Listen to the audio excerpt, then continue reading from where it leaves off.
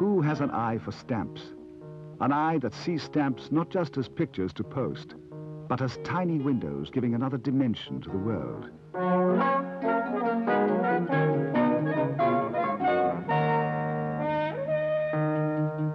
Catch that image, snatch that reflection. For stamps are designed to reveal the many facets of a nation.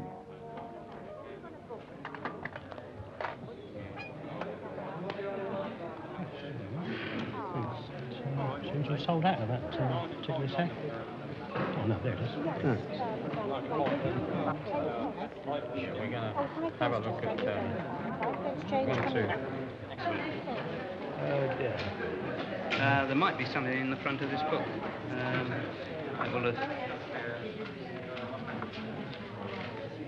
Were you looking for the Downy head? Yes, have you got the Downy head? Yes. But who are the stamp collectors? That's it, excellent.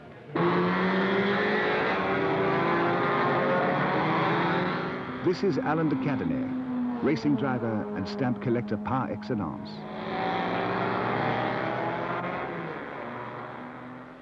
I actually get perhaps more excited collecting stamps than I do racing cars. That may sound funny, but discovering something new in postage stamps really does make me feel great, whereas I've got to keep very calm in a racing car, and I'm just not allowed to get excited. That's perhaps why I collect the stamps of King George V, because there's so many of them, and the variety is so great that I can go on for years just looking for new things and then writing about them. King George himself actually was quite an extraordinary monarch because he instigated the idea of walkabouts, of going out to meet his people. He took such an interest, in fact, in his job as monarch that he was involved in the design of his own stamp. He knew the engraver, he knew the designer, and he told the Royal Mint exactly what he wanted and what he didn't want. In fact, he and Queen Mary chose together a royal court portrait. This is the original 1910 Downy court portrait head that was used, in fact, for the first two stamps, the Downy head halfpenny and the penny. The King didn't like that portrait particularly and changed to the coinage head.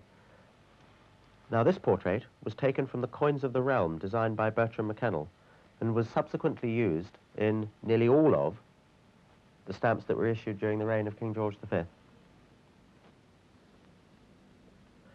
Well, we are, in fact, as a nation, the envy of the rest of the world as producers of stamps.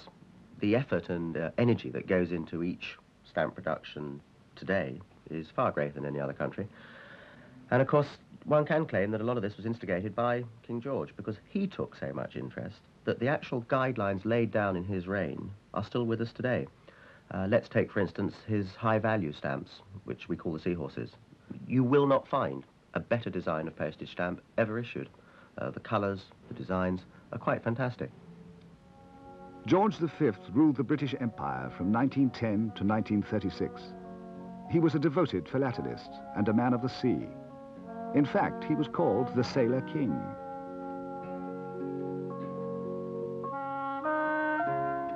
How right, then, for Britain to turn again and again to the tradition started by this beautiful 1913 stamp and reflect its maritime heritage in issues that commemorate men like Sir Francis Drake, El Drake, or sometimes the Dragon, who routed the hostile Spanish Armada for his queen, Elizabeth I.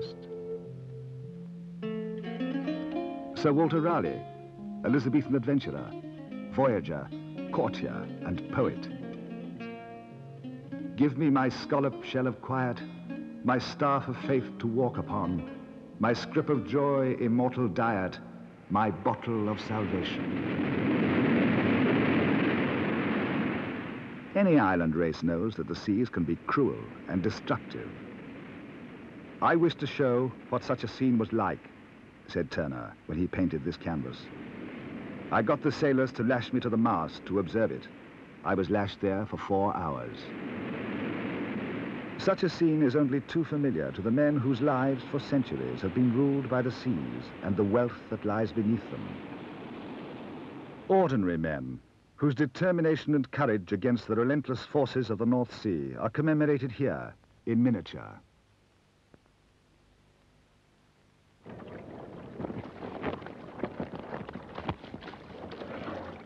In coastal waters, gentler waves and milder winds help sailing boats and yachts on their way.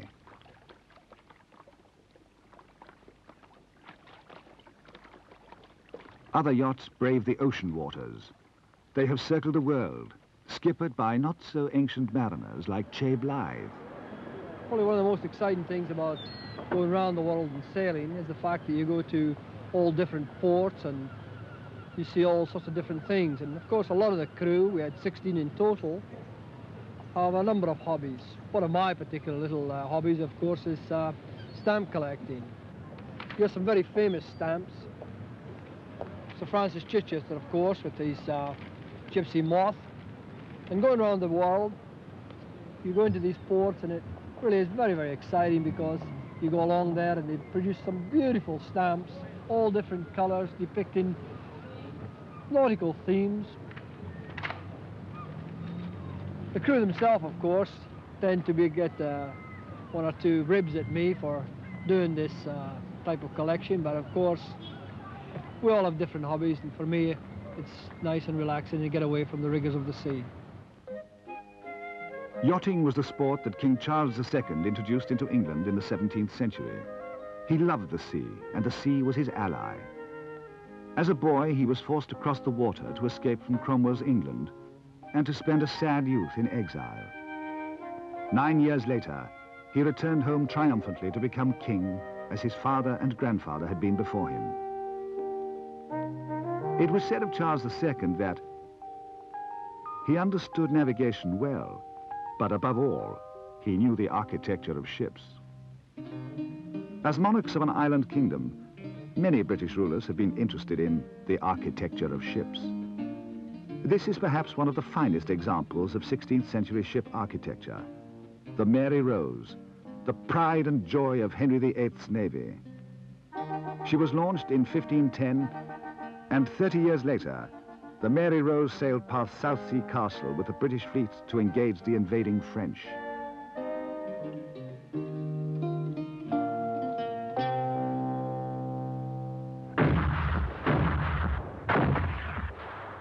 Then, watched by her king, the wooden flagship foundered in the Solent waters and sank.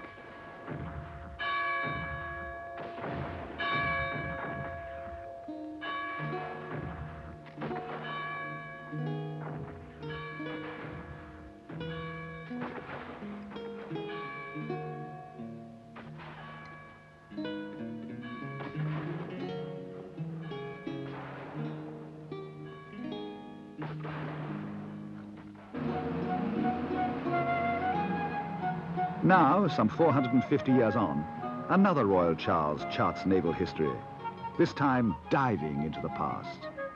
Charles, Prince of Wales, and great-grandson of the Sailor King, George V. It seems such a particularly interesting and exciting project.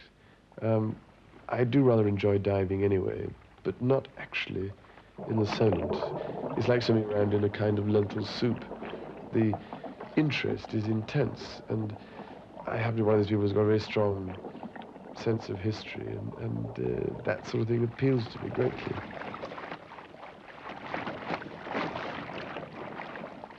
Bit by bit, the Mary Rose is reclaimed from the Solent seabed.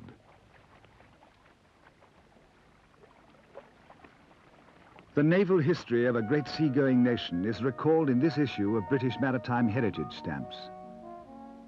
Dauntless Admiral Blake, who against tremendous odds defeated 3 seemingly invincible Dutch admirals who had ruled the seas for so long.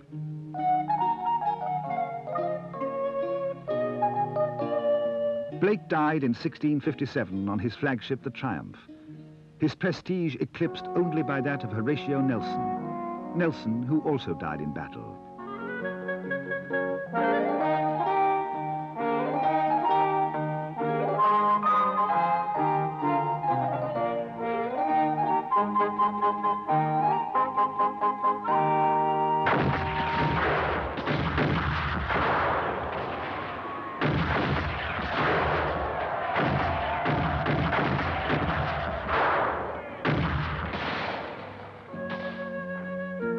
Nearly 2 centuries on, Nelson's flagship, the Victory, towers over Portsmouth Harbour, protected against the assault of time and decay, a nation's homage to a great admiral.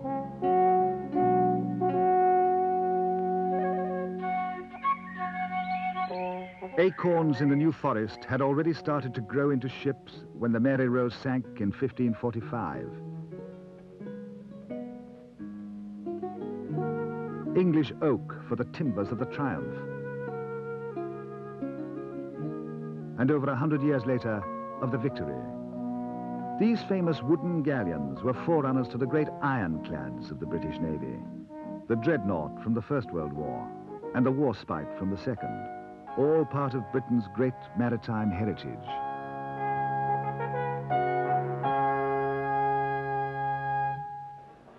have here some Victorian stamps. Stamp collecting has something for everyone. Some people are interested in stamps as part of postal history. Values. Because the penny and the tuppenny Victoria came out in 1840. Others simply enjoy looking at them, intrigued by their design or their subject. Yes, it really depends on how well the margins have been cut out when the stamp was cut out with scissors. The magpie collections are fun for the beginner. Do you recommend a beginner to get a bag like that? Yeah, I suppose there's quite a bit in there. Probably about 2,000 stamps in there altogether. Sorting out the countries, swapping 6 of one for half a dozen of another, proudly watching their albums swell with the increasing collection of stamps. This is, after all, the way many serious collectors started out. Collectors like Gwenda Shaw and her family. Freedom from Hunger one. The first stamps, really, I came across was when my mother gave me her stamp album. And from thence I got interested, and when my pocket money allowed, I went out and just bought the odd stamp and gradually built up until, well, I've got a reasonable collection now of various countries. And then I had the idea that it would be good to buy stamps for my children.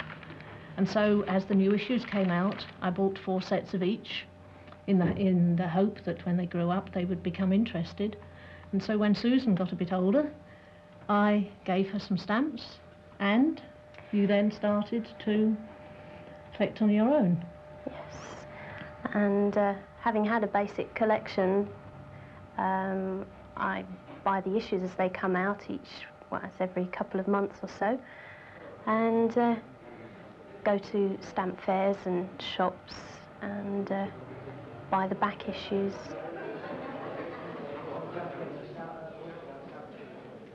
I collect British stamps. Well, my album has pages in it that show you all the stamps that you can collect if you can afford it. It starts off with the penny black here, which I managed to buy. Well, in fact, it was given to me as a birthday present about 4 or 5 years ago. And then, obviously, I've got quite a few pages that don't have any stamps on at all. They're either too expensive or I haven't managed to find them yet.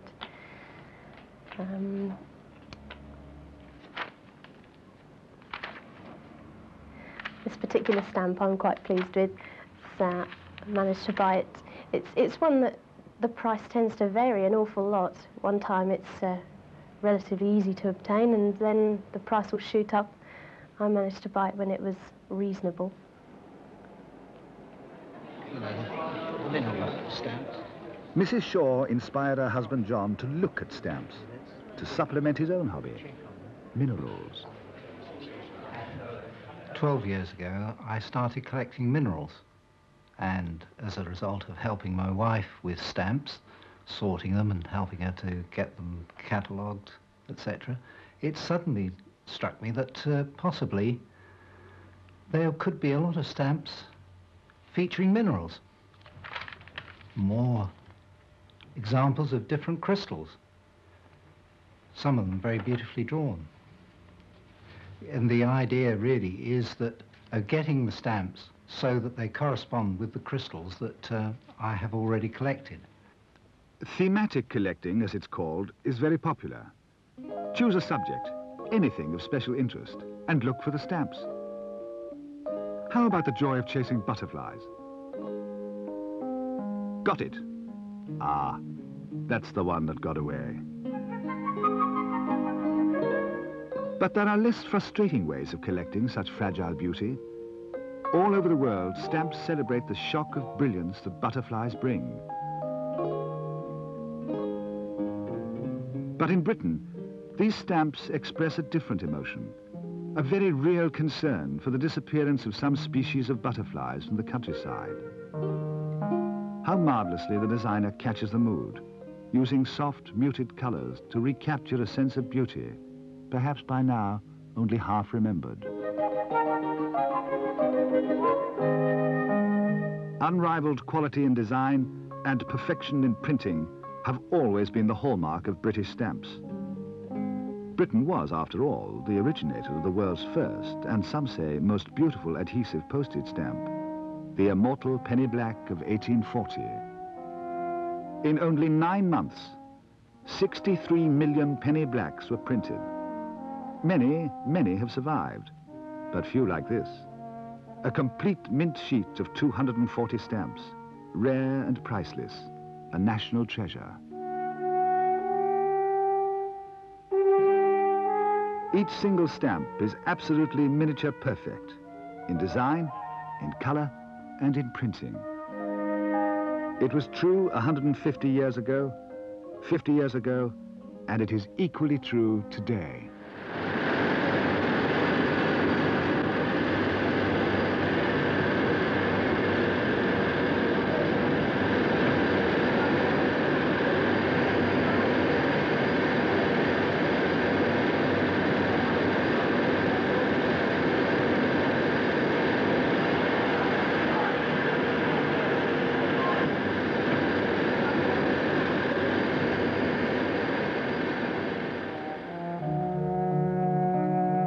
Stamp designs today vary a great deal. Some are abstract, strong and evocative. Others are like minute observations, emotional in their delicacy. Simple they may seem, but simple they are not. Patrick Oxenham, wildlife artist and stamp designer. Well, one of the biggest problems doing the wildlife stamps was working on such a small scale. Although the drawing is 4 times up on the stamp size, it's still only 6 inches by 4 inches. I work very accurately, and when the first essays were made, we found we had to strengthen parts of the drawing, particularly the whiskers.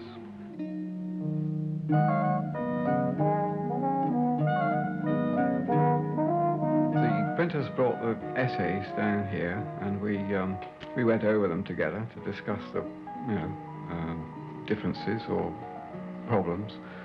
And in the end, they came up with a very good stamp. We're very pleased with it, and I think the results were fantastic.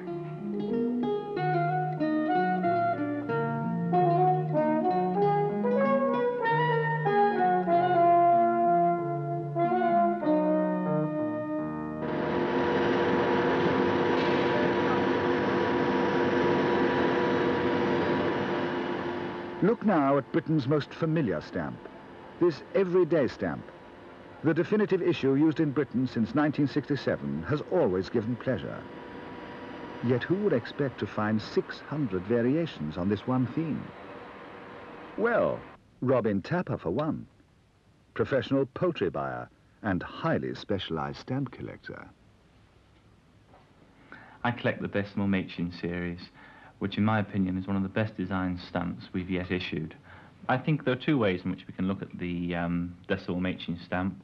First of all, there's the classic simplicity of the design, the simple head sculpted by Arnold Machin, and the value on a different coloured background. And then there are, of course, the technical variations which interest me most. First of all, the number of shades of colour that you get. Inevitable if there are going to be large printings, particularly of values which have common uses. It's inevitable that you're going to get odd differences in colour, and of course these are very collectible. I don't bother too much about errors. Anybody is human and can make a mistake. I try and concentrate on the stamps as intended for use by the post office, but of course if an error did come my way, I would make sure that I did hang on to it. But in very very much a pity that there has been this sort of craze almost towards going for errors when really there's such a wealth of interest in the perfect stamps in their own right.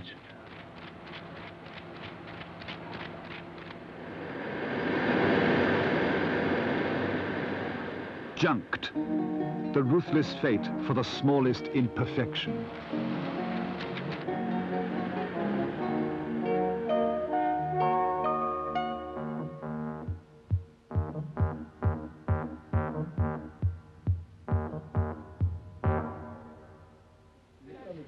Oh, good morning. Can I help you at all? Yes, please. I'd like some stamps of Lady Diana and Prince Charles. Starting to collect stamps needs little or no specialized knowledge. The beauty of the hobby is that collectors decide their own limits, spending as much or as little time and money as they want to. Good morning. Yes, good morning. Have you got any Dutch or East European stamps? Certainly. What would you like to see first? I think the Dutch. Yes, if you'd like to come this way. Fine, thanks. This is basically sort of partly a collection. What's unusual about these is they have an inverted watermark. What's that?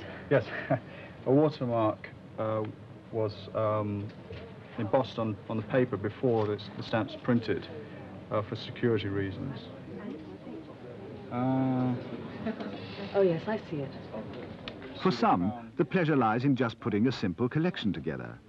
Others enjoy the detective work, involving gums and inks, phosphors, perforations and postmarks. When he got it out, and he said, That's a mistake. it's not used.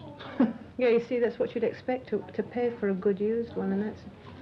I know you've got used of that particular one, but it may be an opportunity you'd like to take this time. Just have a look at it. What do you think? Oh, I don't think so. No, it's the show through, is it? It's the show through postmark, of just the so as I know Kensal, what I'm yes. looking for. Okay, fine. I have found one PUC for you.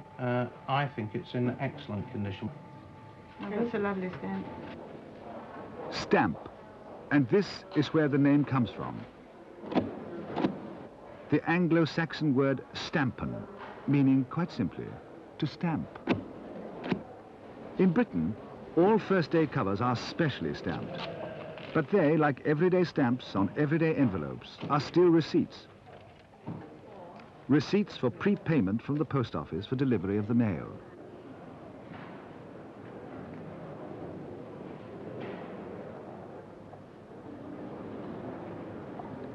First-day covers, thematics, historical, technical. What is it about stamps that turns an ordinary person into a dedicated hunter, an inquisitive being, a stamp collector? This is probably my first real piece of daftness. It's a reconstructed sheet of penny red stamps, all 100 years old, all of them fairly tatty and fairly scruffy.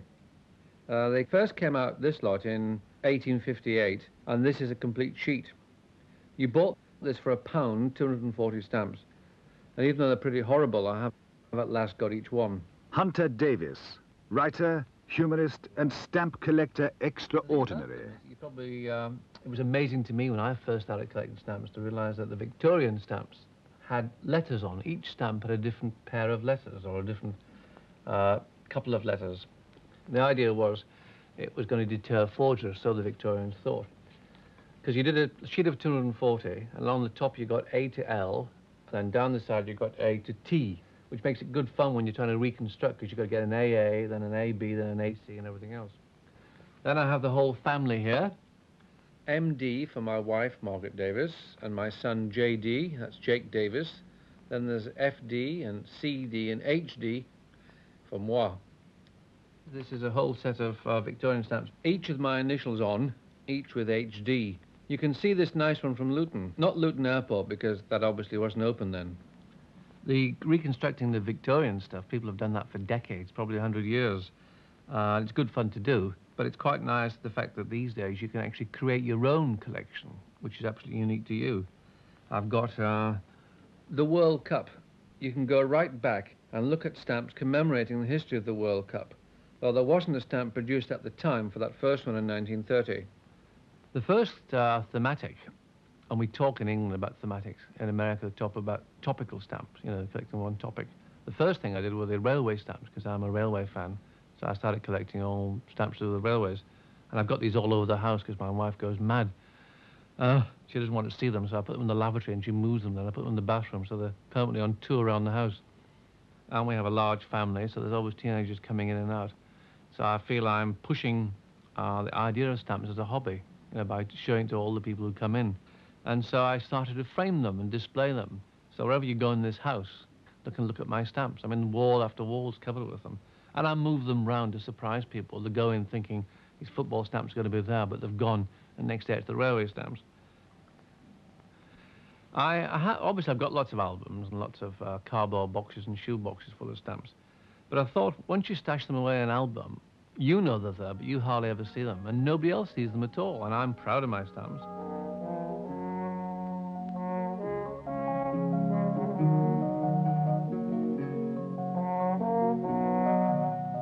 So why not look at stamps with new eyes, venture into another dimension, and enjoy the world of the stamp collector?